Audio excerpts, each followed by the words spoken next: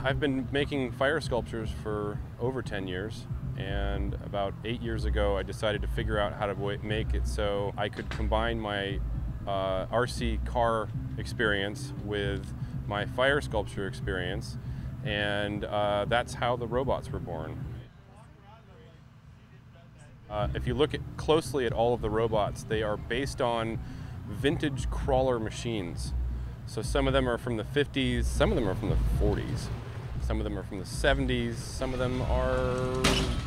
none of them are new. We basically build fire art robots, and we destroy inanimate objects that would otherwise be recycled or thrown out, and we make them flat in a very artistic, expressive way.